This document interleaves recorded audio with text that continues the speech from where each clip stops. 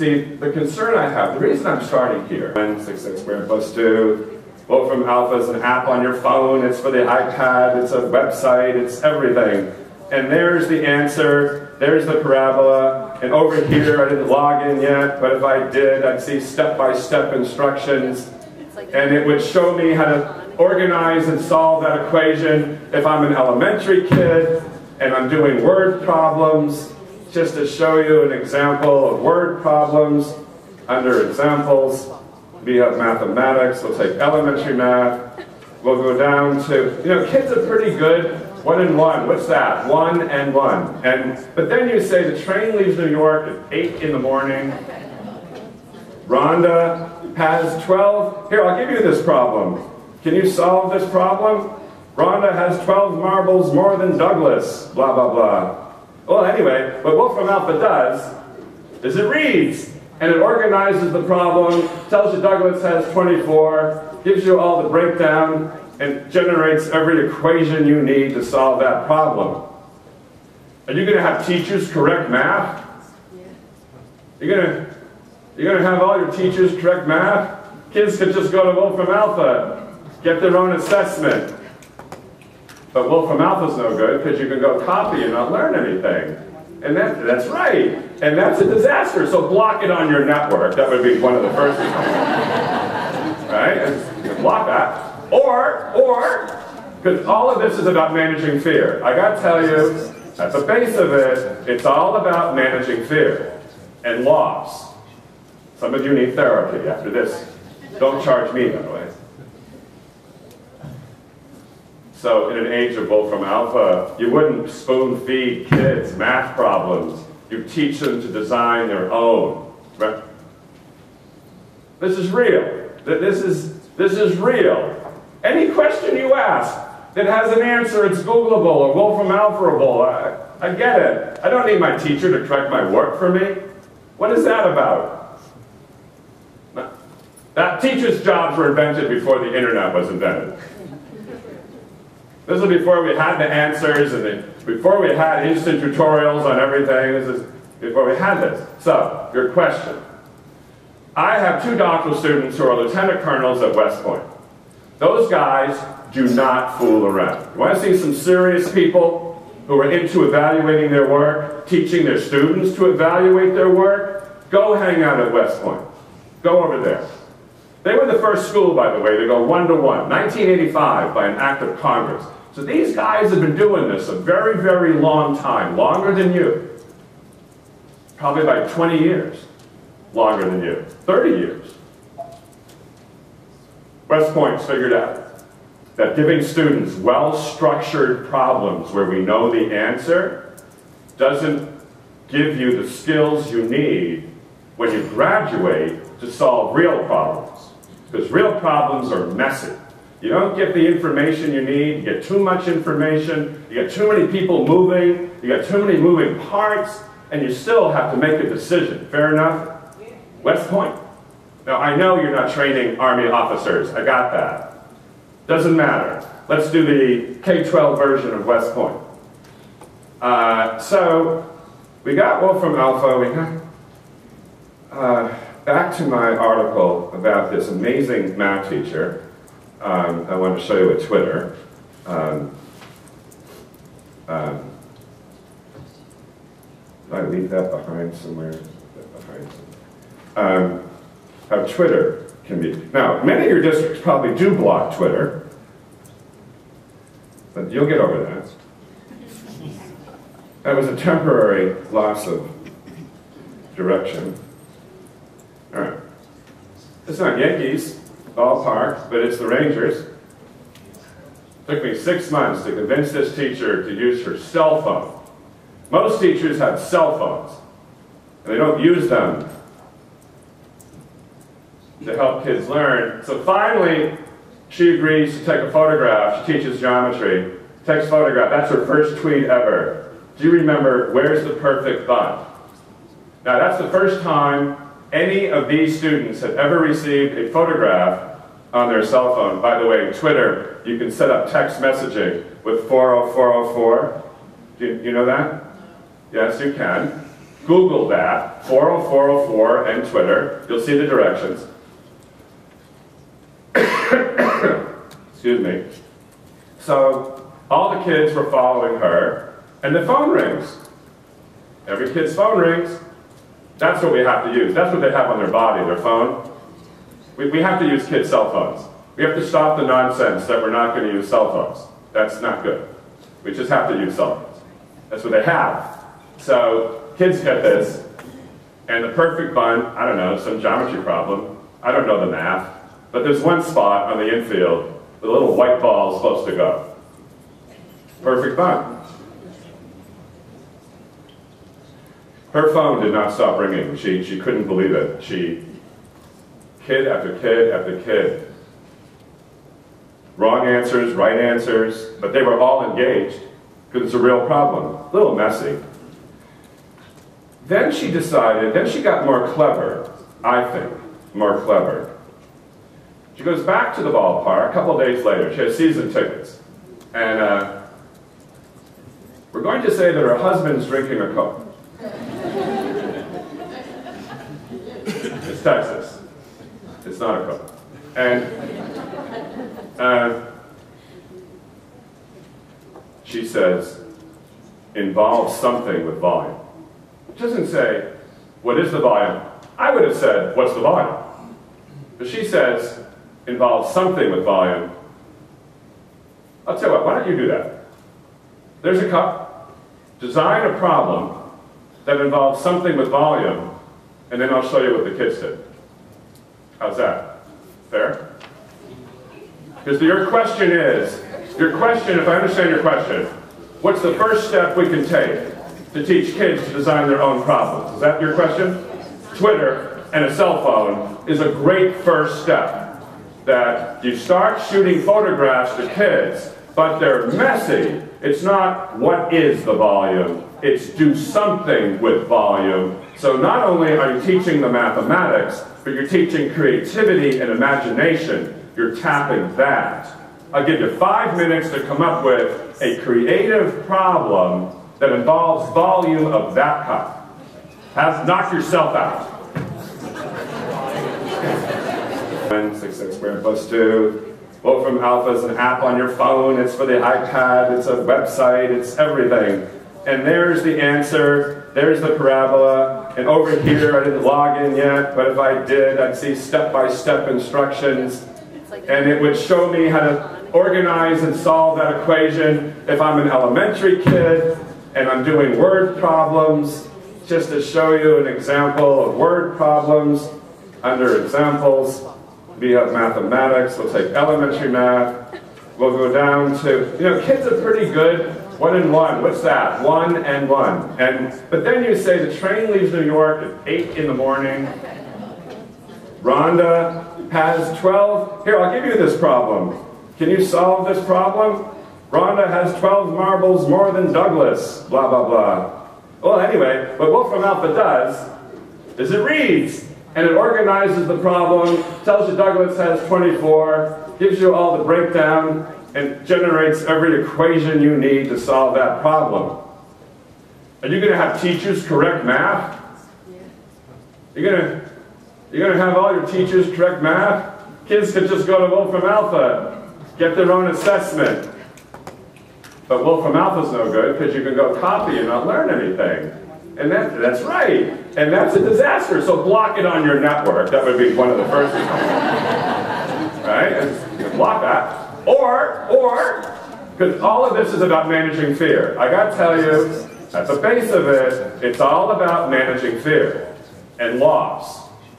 Some of you need therapy after this. Don't charge me, by the way. So in an age of Wolfram Alpha, you wouldn't spoon-feed kids math problems. You teach them to design their own. Right? This is real. This is real. Any question you ask that has an answer, it's Googleable or Wolfram Alpha-able. I get it. I don't need my teacher to correct my work for me. What is that about? That teachers' jobs were invented before the internet was invented. This is before we had the answers and before we had instant tutorials on everything. before we had this. So, your question. I have 2 doctoral students who are lieutenant colonels at West Point. Those guys do not fool around. You want to see some serious people who are into evaluating their work, teaching their students to evaluate their work? Go hang out at West Point. Go over there. They were the first school, by the way, to go 1-to-1, 1985, by an act of Congress. So these guys have been doing this a very, very long time, longer than you. Probably like 20 years, longer than you, 30 years. West Point's figured out that giving students well-structured problems where we know the answer doesn't give you the skills you need when you graduate to solve real problems. Because real problems are messy. You don't get the information you need, you get too much information, you get too many people moving, you get too many moving parts, and you still have to make a decision. Fair enough? West Point. Now, I know you're not training Army officers. I got that. Doesn't matter. Let's do the K-12 version of West Point. So, we got Wolfram Alpha. We got, back to my article about this amazing math teacher. I want to show you a Twitter. Did I leave that behind somewhere? How Twitter can be. Now, many of your districts probably do block Twitter, but you'll get over that. That was a temporary loss of direction. All right. It's not Yankees ballpark, but it's the Rangers. It took me 6 months to convince this teacher to use her cell phone. Most teachers have cell phones, and they don't use them to help kids learn. So finally, she agrees to take a photograph. She teaches geometry. Takes a photograph. That's her first tweet ever. Do you remember, where's the perfect bun? Now, that's the first time any of these students have ever received a photograph on their cell phone. By the way, Twitter, you can set up text messaging with 40404. Do you know that? Yes, you can. Google that, 40404 and Twitter. You'll see the directions. Excuse me. So, all the kids were following her, and the phone rings. Every kid's phone rings. That's what we have to use. That's what they have on their body, their phone. We have to use kids' cell phones. We have to stop the nonsense that we're not going to use cell phones. That's not good. We just have to use cell phones. That's what they have. So, kids get this, and the perfect bun, I don't know, some geometry problem. I don't know the math. But there's one spot on the infield where the little white ball is supposed to go. Perfect bun. Her phone did not stop ringing. She couldn't believe it. Kid after kid after kid. Wrong answers, right answers, but they were all engaged because it's a real problem. A little messy. Then she decided, then she got more clever, I think, more clever. She goes back to the ballpark a couple of days later. She has season tickets. And we're going to say that her husband's drinking a Coke. It's Texas. It's not a Coke. And she says, involves something with volume. It doesn't say, what is the volume? I would have said, what's the volume? But she says, involves something with volume. I'll tell you what, why don't you do that? There's a cup. Design a problem that involves something with volume, and then I'll show you what the kids did. How's that? Fair? Because your question is, if I understand your question, what's the first step we can take to teach kids to design their own problems? Is that your question? Twitter and a cell phone is a great first step. That you start shooting photographs to kids, but they're messy. It's not what is the volume, it's do something with volume. So not only are you teaching the mathematics, but you're teaching creativity and imagination. You're tapping that.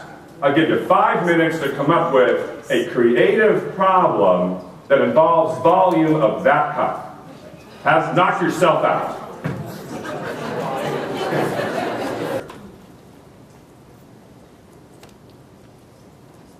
Is because too many investments in technology do not have a strategy.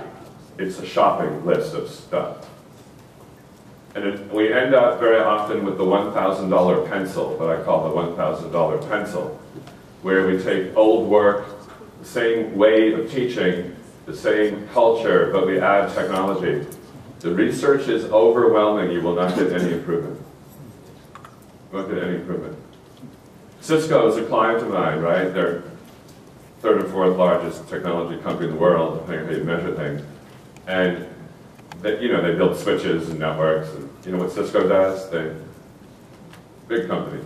And pick a number of impact of building a network in an organization. Everybody gets a device that works, bandwidth works, help desk works, software, seamless software, everything works. Everything works, technically. Everything works. Pick a number of the impact on the quality. In corporate America, it's negative 3%. Goes down. After spending tens of millions of dollars, hundreds of millions of dollars. So spending money on technology that works is not sufficient. The real work is what teachers and kids do in classrooms. That's what we have to focus on, is what do we really need to do so that the investment in technology, and now we have Common Core, so we have to link all that to Common Core. What do we do to make it all work so we're not wasting money and investing a tremendous amount of money without improving achievement? So self-assessment. By the way, are you okay with self-assessment as a valuable skill? Is that all right? Valuable skill? Self-assessment? Are we assuming that the student is going to be honest and critical and not just playing the game of like giving you what you want to hear? Yeah, no, let's assume it's real. Yeah. Let's assume that you actually have a curriculum to teach kids to be self. Yeah. Frankly, it's the responsibility of the teacher to teach the students to be self-assessing. One would think they're not born with it. That we will have to teach, right? I mean, I don't know, maybe you are born with it. But I wasn't. I certainly wasn't. I had to learn much better skills to assess my own work. When you look at the research, this is also Googleable. When you look at the research on expert behavior, the people who are really, really, really good at what they do, like Tiger Woods, golfers, musicians, pro ball players, Nobel Prize winners, people really good at what they do. They have that skill. They question their own knowledge. Tiger Woods has a coach. Probably all the best golfers in the world have a coach who constantly are questioning how to get better. No pro athlete walks out without a coach, right? The best in the world know they don't know. Best in the world know they don't know, and they're striving for excellence, and it's knowing you're never there that's important, right? Too many kids are overconfident that they know things they don't really know. Do you believe that? Do you have kids? Me, 2 kids. So I'm worried that what the research says isn't part of the technology plan. I think it should be. I think we should go through what we know about learning and teaching and check off, can technology really help us there, right? Really help us there. I'll give you an example. I'm influenced more by Eric Mazur than anybody else. Eric Mazur is the Dean of Applied Physics at Harvard. There he is, Eric Mazur. And here, I'll show you. We'll go back to this one in a second. But Eric Mazur figured out that you can, Here, I want you to question this. Don't let me get away with this unless you absolutely believe it. You can get very high test scores at Harvard without being able to apply the knowledge you were just tested on. Do you believe that? Yes. Everybody? Whoa. That's not good. What's the point? What? Shouldn't we get more than test scores? Shouldn't we get understanding? Shouldn't we teach for understanding? Now, Common Core, theoretically going to do that, so we're getting better here. We're going from regurgitation assessments to assessments that are much more complicated and are going to require you to theoretically apply knowledge. So Eric Mazur found out, by the way, I'm just going to tell you what he's done. Why is it? Eric Mazur is the first guy to invent clickers. You know what I'm talking about? He's a physicist. He needed feedback from his kids. So he invented clickers. In the beginning, they were all hardwired. Then he got the other technology, but clickers. And he invented, you're not going to believe this one, he invented Facebook. He did. Invented Facebook. The Twinkle-Winkle twins were in his class. Remember they hired Zuckerberg to the movie? The Twinkle-Winkle twins had this idea. And they hired Zuckerberg to do the programming. Zuckerberg stole it from them, and he owes them a chunk of money. But the Twinkle-Winkle twins stole it from Mazur. He had it first. And they saw that. They said, whoa, that's good. By the way, he invented Facebook. Well, he didn't call it Facebook. But he invented this online system because he realized in trying to break high test scores but low understanding, that the number one, what do you think the most important information is that a teacher needs that distinguishes somebody who just knows a lot about content to somebody who can really teach it well? What distinguishes somebody who just knows a lot of stuff from somebody who's really, really good at helping somebody else access that knowledge? Single most important source of information that a teacher needs to be the most effective teacher. Mazur thinks it's the questions of their students. The questions, the misconceptions, the confusion. Mazur believes that the best teachers in the world have radar and they can see inside of students' heads and they understand what students are thinking. But most teachers don't have radar. So Mazur didn't have radar either. So he decided to encourage students to ask questions in his classroom. 10%. Maybe he got 10%. This is at Harvard. And then he invents this online community, and he says to kids every day, I want you to ask one question every day. 100%. Do you believe that? With an online community where kids don't have to raise their hands in front of their friends, after school, you can get more kids asking questions than in a classroom. Who does not believe that in this room? Everyone believes that. All right, so every teacher, there's a good use of technology. Every teacher should have a running assignment. By the way, this leads to self-assessment. Every teacher should have a running assignment that every student every day asks a question. That alone would change the teacher's understanding of the children they're teaching. That alone. Outside Mazur, I can't find anyone else doing it.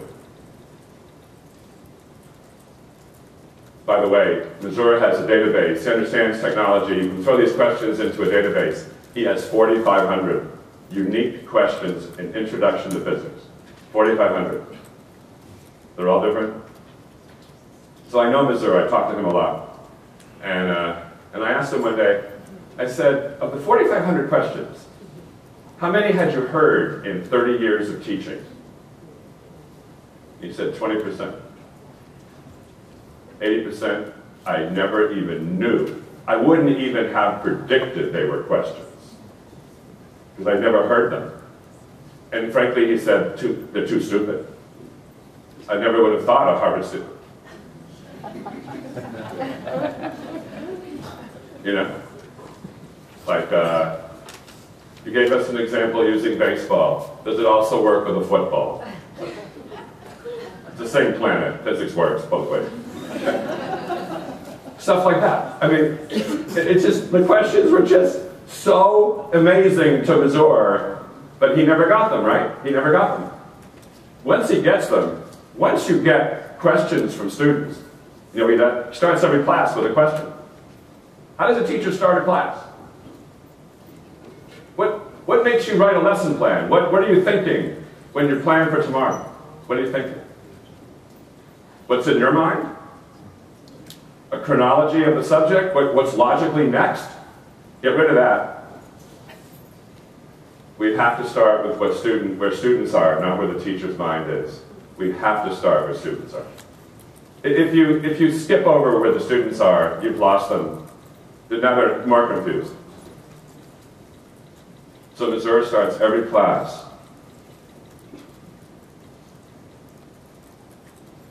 with a question. Now I know I've lost probably half of you.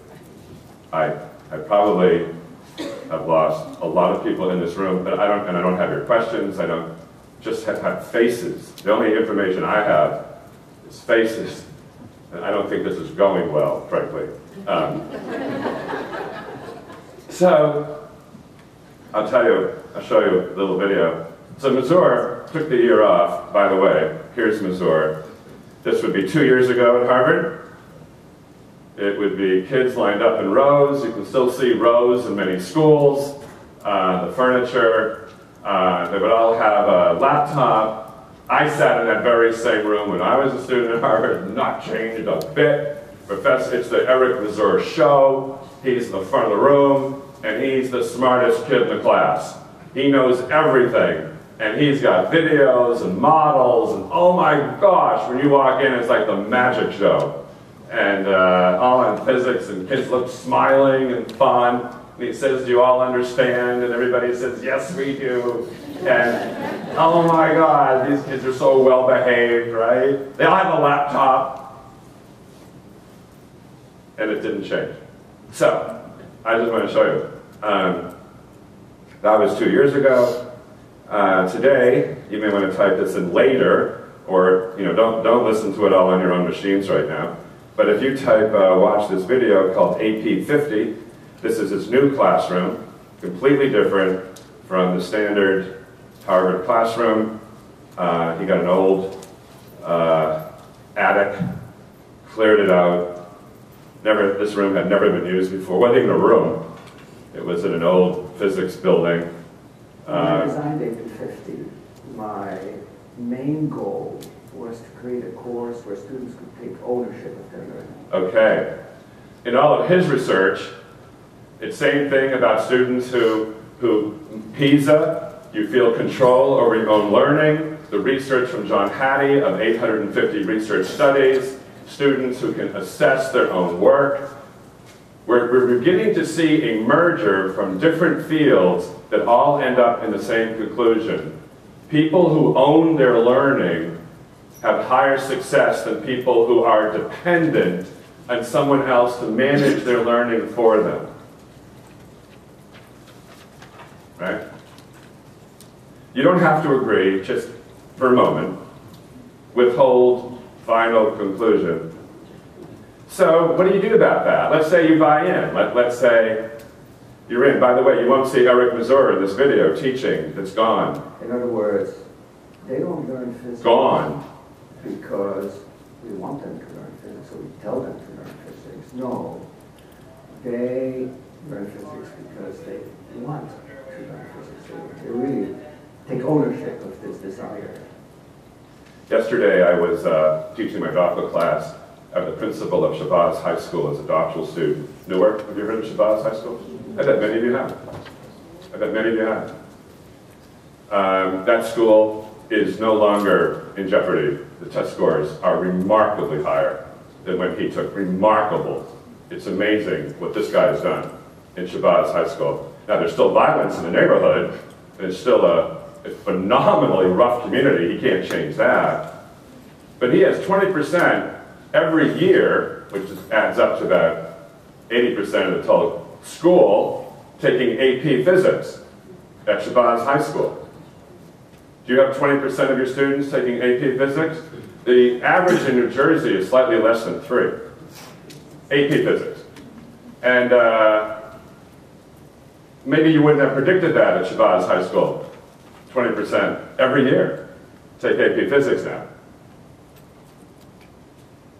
Kids own the learning. It was Bob Goodman, you know. He brought in a team that empowered students to manage their own learning. It's a powerful idea. So, Mazur, you won't see him anymore. A lot of collaborative work when you watch this video. Huge amount of collaborative work. But here's the interesting thing. iTunes U has caused a revolution in higher ed. iTunes U. You know what I'm talking about? I better show you. So let's work backwards. Let's work to where your kids who are going to college, those kids, let's work backwards. My son's taking college classes again, and he's taking them at Harvard. So iTunes U is in iTunes, right? You have this little door called iTunes U. And you go to universities and colleges, and then you get a list in the world. I can't blow this up. It's just too big of a chart. It's this massive list of colleges that have courses in iTunes U. It's just a list of colleges. So basically, all over the world, from China to California, you have professors, at MIT kind of started this, where the chancellor said, you will podcast everything, you will give the world everything for free. It's all in iTunes U, right? Do you know about iTunes U? How many of you taken an iTunes U course in this room? 2, 3, 4, 5? All right. So, you get iTunes U, and all the course content is there. So, in the age of the internet, what's the purpose of a teacher? You can get knowledge without asking the teacher. I can watch videos, I can take interactive apps. Here, I'll show you in Texas, which is a big client, the Superintendent's Association in Texas is a big client of mine. So, what they did, I'll just show you, iTunes U, there's a K-12 section now. Apple never imagined this was going to go K-12, but wow, Sharon, you've got a... How many of you have an iTunes U channel in this room, besides Sharon? Nobody? Oh, you have work to do. Wow, okay, you have work to do. So, let me just show you. So, under the T, I'm going to go to Texas Association of School Administrators. That's the Texas Superintendent's Association. I'm going to click on that. And then I'm going to show you the 20 high school courses that Texas looked at their test scores, found teachers who were achieving with low socioeconomic students, brought them together in Austin in their subjects, a couple weekends, and with designers, they sent in designers with the teachers, and they built these courses. They're free. You can take them. Are these courses offered at Texas University without the sanctions that the Texas state would impose on the Well, this is high school. You're asking about sanctions. You mean testing? Well, no, I'm talking about like What's a sanction? creationism as opposed to... Oh, creationism? Yeah, they're free of that. Okay. These are free of that. Well, algebra doesn't have creationism. So let me just click on algebra for a moment. I mean, the Texas stuff that's weird like that, that's little stuff here and there. I'm in Texas all the time. Yes, that is true, that is weird, but that's not here, right?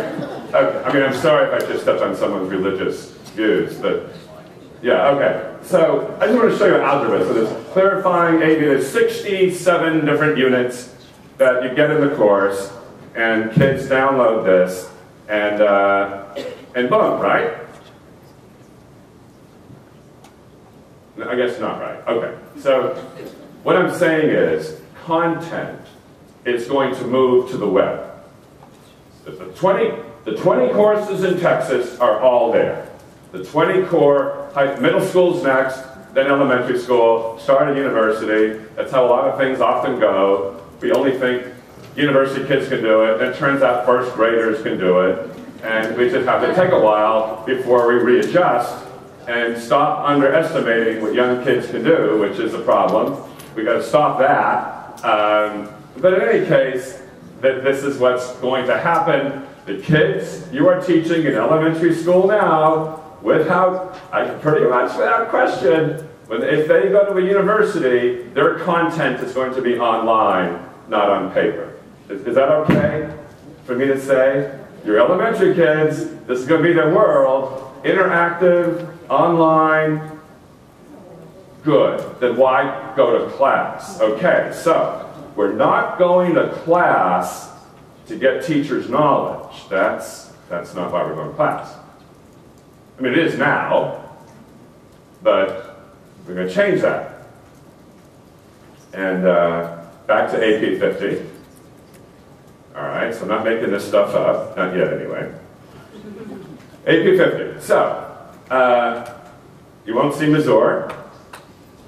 He has better attendance now than he did when he was without the online curriculum. Better attendance, and he's more important. See, I think teachers are going to be even more valued when they don't have to stand in front of a group and transfer their knowledge. Because now you can get the work done. Now you can get kids to apply knowledge. You can give them problems. You can challenge them to understand their own assessment models. You can really teach them to learn how to learn instead of learn how to be taught. Learning how to be taught, that's what you're doing right now. And you're doing very well. You're passive, you're quiet, you are well trained. But learning how to learn is different. None of you went on to get the junk out of you. Learning how to learn means you take action. You don't wait for permission. You just keep going. You're fearless. No fear in learning. And you know all kinds of skills of learning how to learn. All kinds of skills, which we're going to go over. So I hope there's some agreement in this room that there's a difference between learning how to be taught and learning how to learn.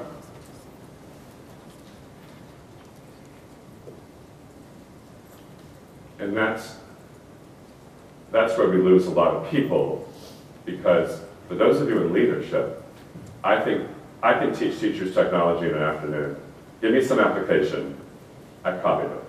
That sounds arrogant, but you get a 12-year-old to do it too. But what I cannot do in an afternoon is help a teacher let go of control.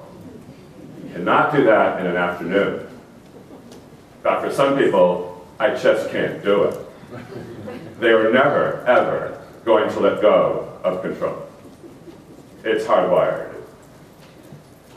And so, my opinion for why technology is not kicking in as much as we had hoped. We had hoped for amazing things when we bought this stuff, and we're just not seeing it unless you tell me otherwise. Well, I'll show what amazing things are. We got to first define amazing things. I am convinced it's because we haven't helped teachers shift control. And that's one of the most important skills. So the problem is not a technology problem. You don't have a technology problem. You may have a Common Core problem. You may have a student motivation problem. You may have a work ethic problem, but you don't have a technology problem. Technology is supposed to be a solution, not a problem. So you don't have a technology problem. So what is the problem? The problem is student achievement. That's the problem. We have to figure out ways to have every kid excel. Technology is just a solution, although most times I think it's misguided and misdirected. Okay. How's my attitude? I'm a Red Sox fan. That's a problem. But, ooh, that wasn't bad. Okay. So, self-assessment. All of this soliloquy was starting with self-assessment. Here's a weird idea. But if some of you take this back, you might find some surprising results. Be prepared to reject it, by the way. I've had teachers go, are you kidding me? Over my dead body. I'm not going to do that. I said, okay, how do you know? Because I've been teaching for 30 years and I can smell a stupid idea when I hear one. Have you ever tried it? No, but I don't need to. I don't need to jump off a bridge either. But okay, fine.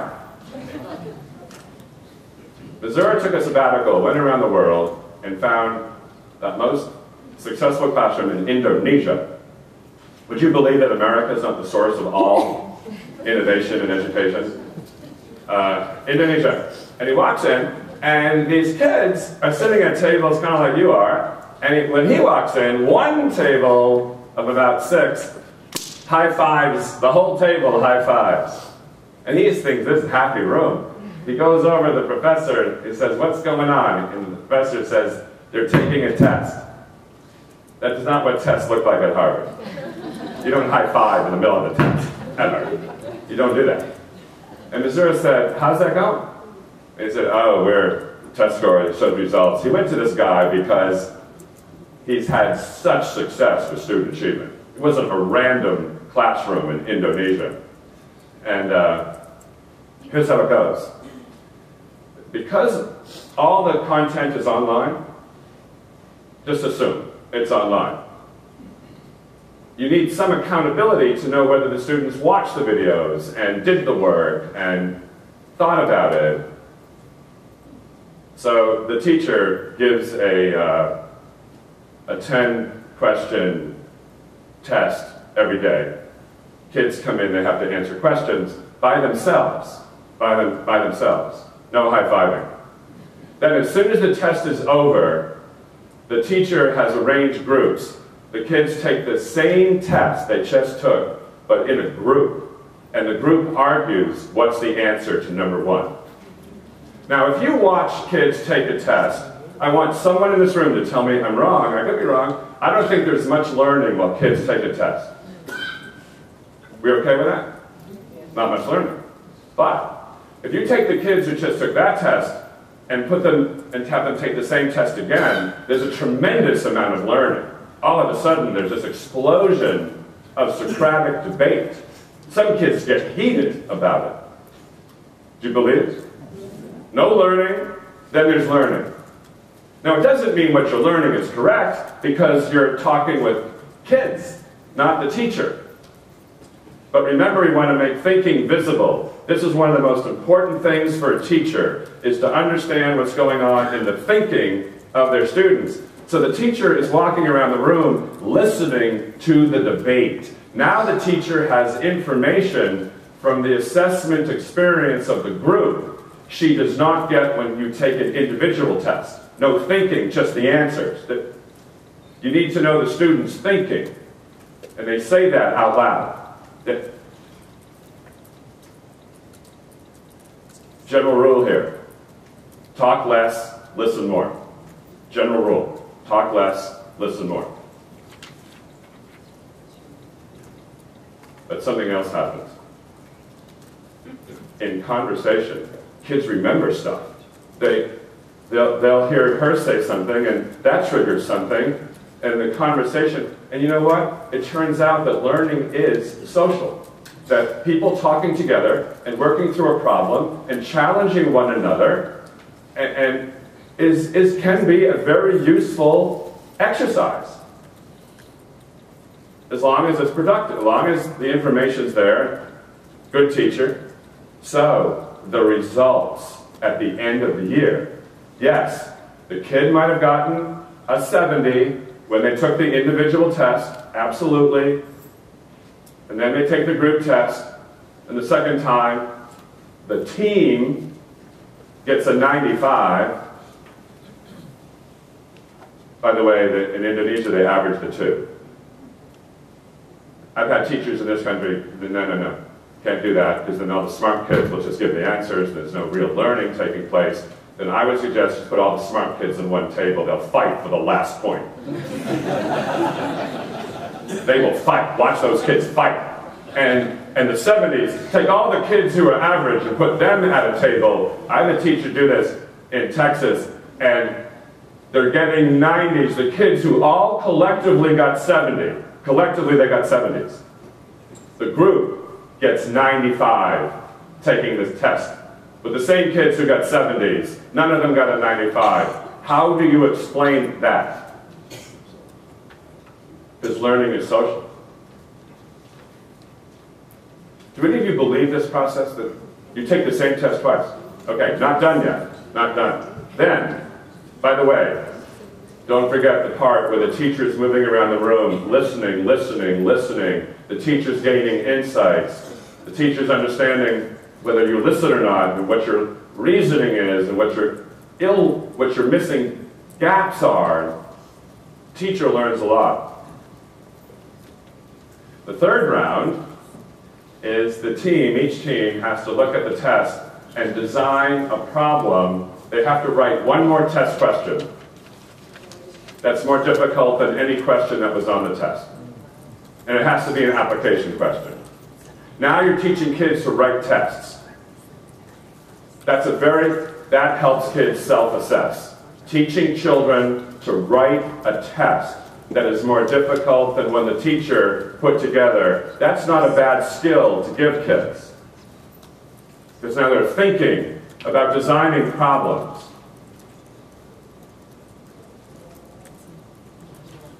All right, I'm going to stop there. Because I know I've already probably broken every rule of taking tests and what kids designing tests. And How do you start implementing slowly the writing of like the extra question to the kids in the teams? I mean, that's got to be done in a gradual tier, I would assume. how do you do it gradually? I'll show you. Twitter would be my answer to that. Quick answers, Twitter. Let me give you the example on Twitter. The good news today is I don't just make stuff up. I can show you real things. I used to just make stuff up, and that wasn't so good. Let's see. My website is novemberlearning.com. I know my website. And on my website, we have resources. That would be it. If you're on my website, it's a tab going across, resources. And going down resources, I got a bunch of articles. Some of you might find these useful later if you want to review some stuff and podcasts. And so we've got somebody in the room was telling me that Wolfram Alpha, you like Wolfram Alpha, right? Did I show it to you? Or, yeah, I showed it to you. Why do you love it? Why? Just this is going to connect. I love Wolfram Alpha because it limits your search to more relevant information. Yes, it's all clear. It cuts through the clutter. That's right. Wolfram Alpha will also solve any math equation you give K-12 and show you how to solve the problem. Every single equation you have. Wolfram Alpha? No? Yes? Uh-oh. All right. I got to one step back, show you Wolfram Alpha first to answer your question, right? Just let me go back. I'm going to come back to your question. I'm not losing your question. So let's just add, really quick, I just broke that. Sorry, Jay. Put that on my charge. Jay's so forgiving. Wolfram Alpha, just to show you, take any equation, anything, calculus, trigonometry, algebra, pre-algebra, anything, 6x, right, squared, plus 2, equals 8, type in the word solve, get that going, 6x squared plus 2. Wolfram Alpha is an app on your phone, it's for the iPad, it's a website, it's everything. And there's the answer, there's the parabola, and over here I didn't log in yet, but if I did, I'd see step-by-step instructions, and it would show me how to organize and solve that equation if I'm an elementary kid, and I'm doing word problems, just to show you an example of word problems. Under examples, we have mathematics, we'll take elementary math, we'll go down to, kids are pretty good, 1 and 1, what's that? 1 and 1.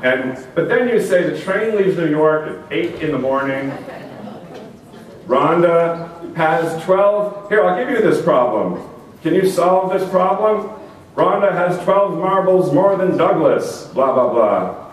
Well, anyway, what Wolfram Alpha does is it reads, and it organizes the problem, tells you Douglas has 24, gives you all the breakdown, and generates every equation you need to solve that problem.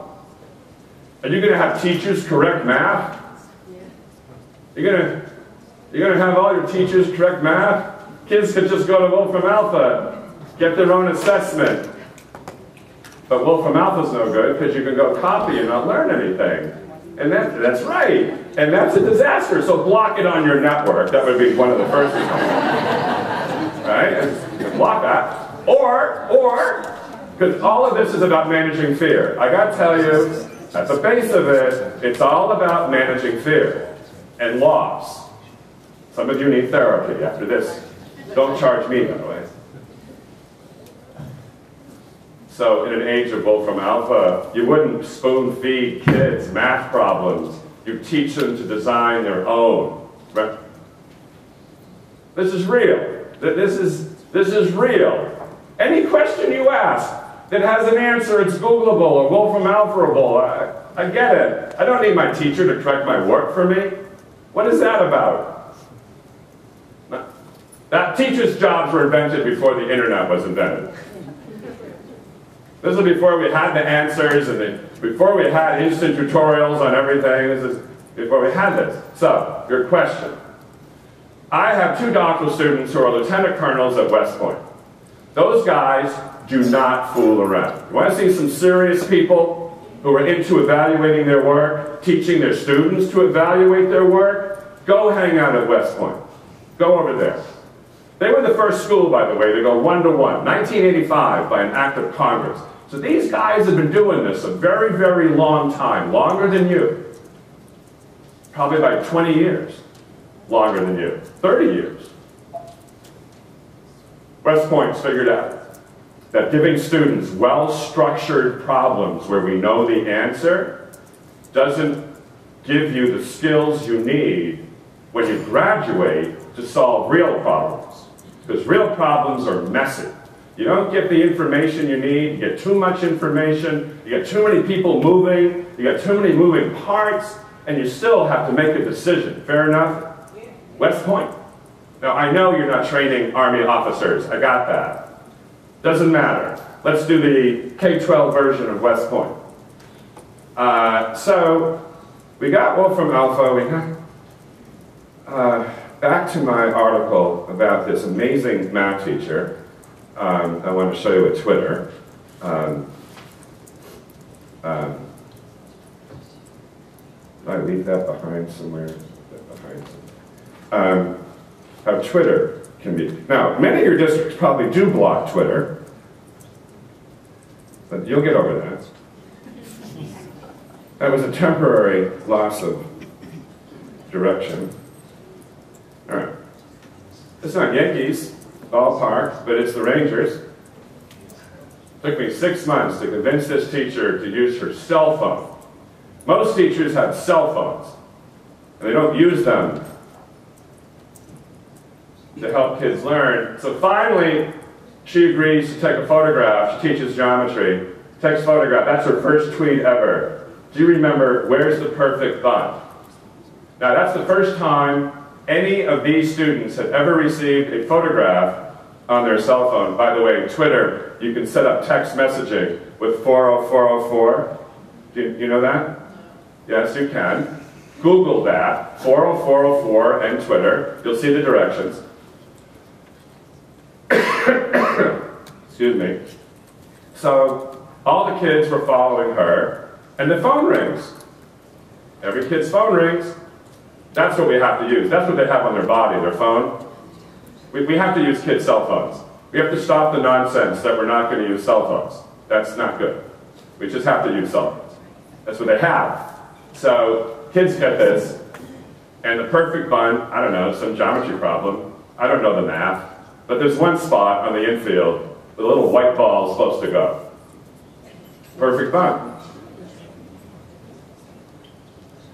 Her phone did not stop ringing. She couldn't believe it. She Kid after kid after kid. Wrong answers, right answers, but they were all engaged because it's a real problem. A little messy. Then she decided, then she got more clever, I think, more clever. She goes back to the ballpark a couple days later. She has season tickets. And we're going to say that her husband's drinking a Coke. It's Texas. It's not a Coke. And she says, involves something with volume.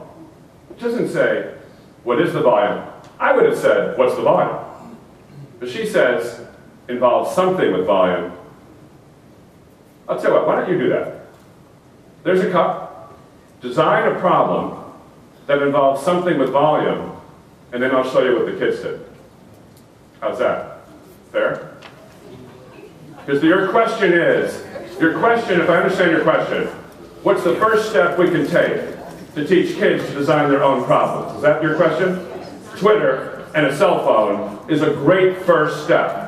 That you start shooting photographs to kids, but they're messy. It's not what is the volume, it's do something with volume. So not only are you teaching the mathematics, but you're teaching creativity and imagination. You're tapping that. I'll give you 5 minutes to come up with a creative problem that involves volume of that cup. Knock yourself out.